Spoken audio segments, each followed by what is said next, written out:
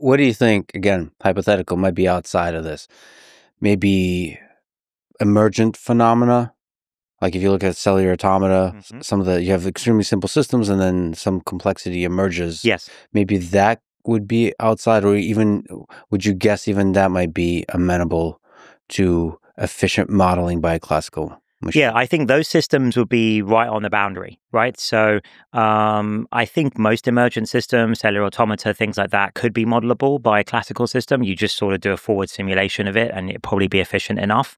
Of course, there's the question of things like chaotic systems where the initial conditions really matter and then you get to some, uncorrelated end state. Now, those could be difficult to model. So I think these are kind of the open questions. But I think when you step back and look at what we've done with the systems and the problems that we've solved, and then you look at things like VO3 on like video generation, sort of rendering physics and lighting and things like that, really core fundamental things in physics.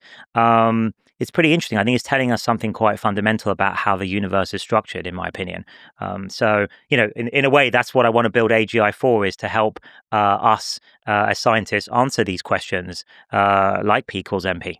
Yeah, I think we might be continuously surprised about what is modelable by classical computers. I mean, AlphaFold 3 on the interaction side is surprising that you can make any kind of progress on that direction. Alpha Genome is surprising that you can map the genetic code to the function. Kind of playing with the emergent kind of phenomena, you think there's so many combinatorial options and then here you go. So you can find the kernel that is efficiently modelable. Yes, because there's some structure, there's some landscape, in the energy landscape or whatever it is that you can follow, some gradient you can follow. And of course, what neural networks are very good at is following gradients. And so if there's one to follow and you can specify the objective function correctly, you don't have to deal with all that complexity, which I think is how we maybe have naively thought about it for decades, those problems. If you just enumerate all the possibilities, it looks totally intractable.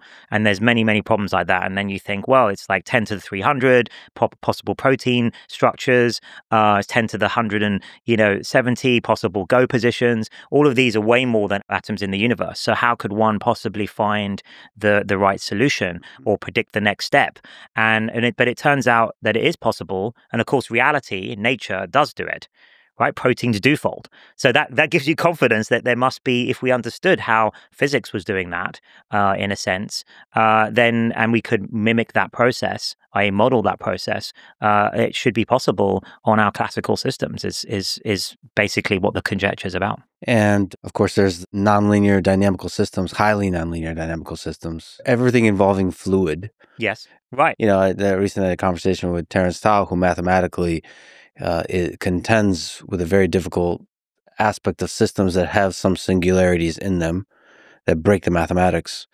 And it's just hard for us humans to make any kind of clean predictions about highly nonlinear dynamical systems. But again, to your point, we might be very surprised what classical learning systems might be able to do about even fluid. Yes, exactly. I mean, fluid dynamics, Navier-Stokes equations, these are traditionally thought of as very, very difficult, intractable kind of problems to do on classical systems. They take enormous amounts of compute, weather prediction systems, these kind of things all involve fluid dynamics calculations. And but again, if you look at something like VO, our video generation model, it can model liquids quite well, surprisingly well, and materials, specular lighting. I love the ones where, there's people who generate videos where there's like clear liquids going through hydraulic presses and then being squeezed out. I used to write physics engines and graphics engines in my early days in gaming, and I know it's just so painstakingly hard to build programs that can do that. And yet somehow these systems are, reverse engineering from just watching YouTube videos. So presumably what's happening is it's extracting some underlying structure around how these materials behave. So perhaps there is some kind of lower dimensional manifold that can be learned if we actually fully understood what's going on under the hood. That's maybe true of most of reality.